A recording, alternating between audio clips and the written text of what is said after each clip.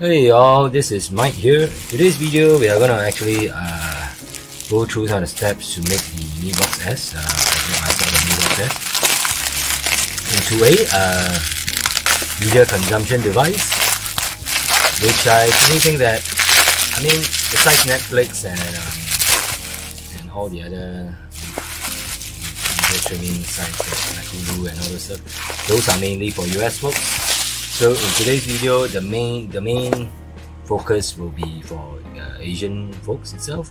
So if you can land yourself one of these Android TVs, then there are actually a lot of apps that you can actually download to actually make full use of the box. So of course in this video I will do a fast unboxing as well as some of the steps, what kind of apps you can install basically to make full use of this particular Android TV itself, right? The MiBox S. So let's just open it up and take a look what is inside the box itself. Okay, we are back, and logically we look at it after we cut it, we open it up. So you have a MiBox S itself. It's a clean, slick look. It's a lightweight thing, and you basically have a headphone jack, HDMI port, USB port, and a power input. So what else you have? You have a booklet and some safety instructions and some other stuff as well for this. And if you lift this thing open, you'll get yourself a free HDMI cable, which is a neat stuff to be included in the box itself. You get a remote control, slightly updated one compared to the MiBox 3, with Netflix and live TV thing button, like Google Assistant, power button, and the rest more or less is the same. And you have a power adapter, of course, for the box itself. Okay, that's all we have. This is all the stuff that's included within the MiBox S itself. So the next step is to actually go through with you guys what kind of apps you can install in order to make full use of this box itself.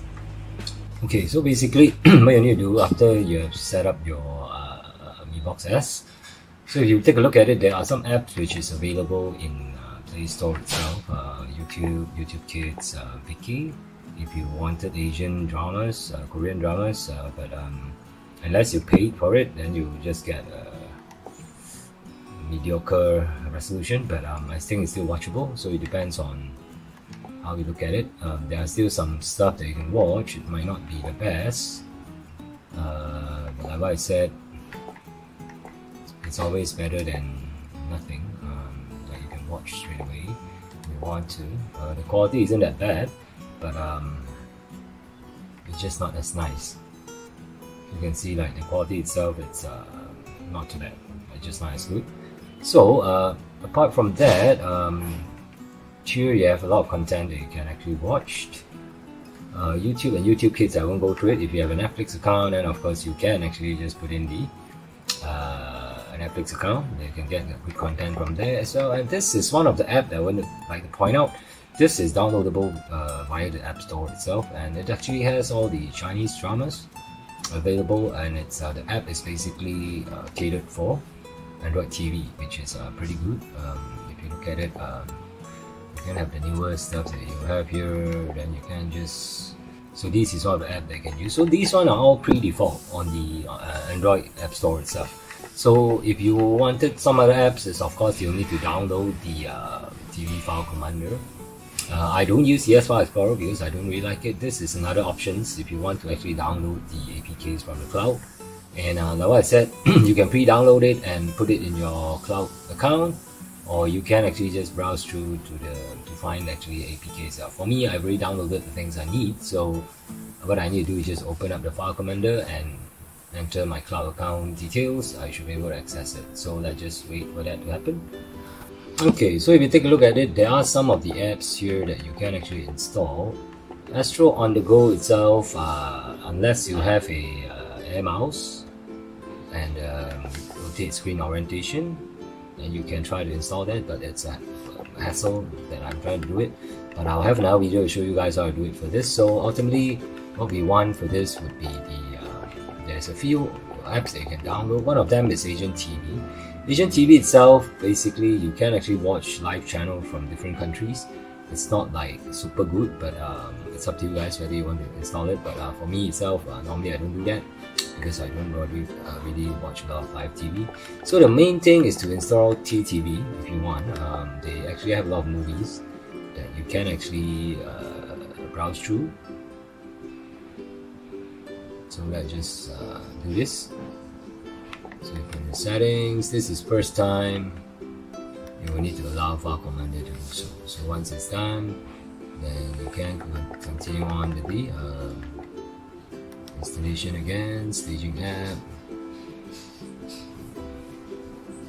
And one of the most important apps you can download is Shafa Market, which is if you actually like the what do you call it, Chinese dramas and stuff, then you can actually install that. Which I'll show you in a while. Okay, so once that is done, you can just press on done and you move on to the rest of the APKs, which is the Morph to TV. You can do this as well as the Shafa Market. These three apps will basically covers actually 80% of the stuff that you can watch for free.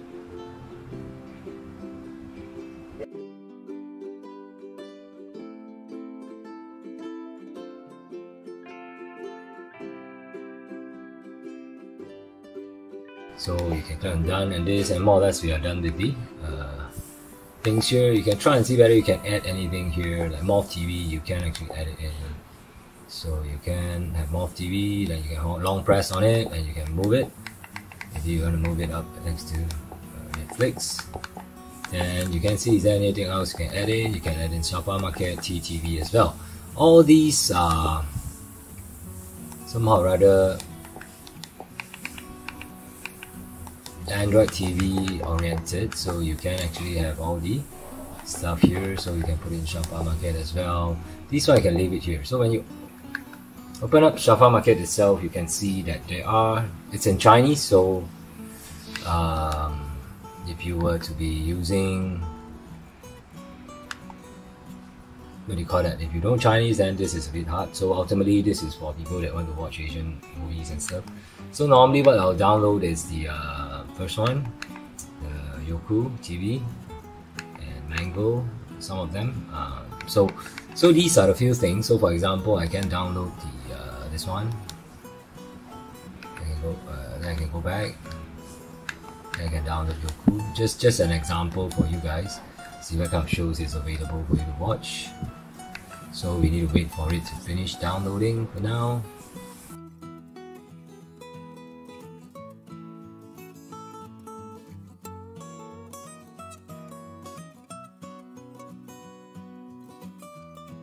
Then of course you need to download another app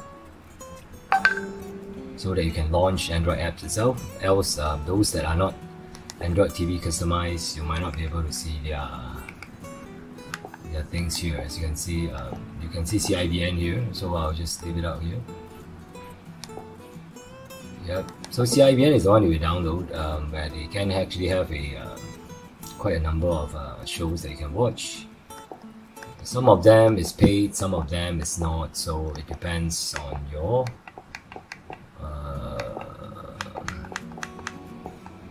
preference, right? Like for example, some of the TV dramas that you have, not all of them you are able to watch. Some of them are for members only. If you subscribe to them, you can watch it, else you might not, right? So for example, we might want to just take a look at the if you can watch it, the quality is pretty good, but of course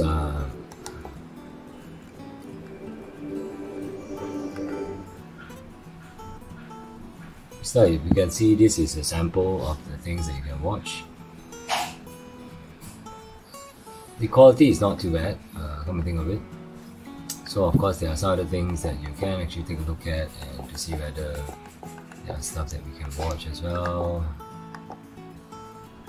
Okay, maybe we'll just look at this. And like I said, this is some of the stuff that you can watch. Let's try this.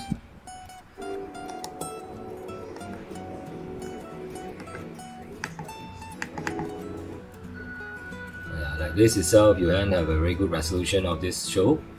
So ultimately, it depends on what kind of TV app you're using. So yeah, there are still a lot of apps that you can download from Shopify Market itself. So it depends on what you want to do with it. Like I said, you will need a sideload launcher if you want to do some apps. So normally we'll just click on this, and for this case, you can just do sideload launcher. Yep. So you got it done now. So you just do this and install this. So this is basically needed for you to actually launch apps which are non-Android TV apps, right? So when you open it, you will have those apps that installed there and those that are not. Like this one itself, it's not Android TV capable, so you can't put it under the apps, but you can actually launch it via sideload launcher and see what kind of shows they can offer you. So in Shopify Market, you can download all this stuff and see what they have, right? Those like VIP stated means those that you need to like pay for it and stuff, and those without, then most probably you need to see what kind of shows is available for you to watch, right?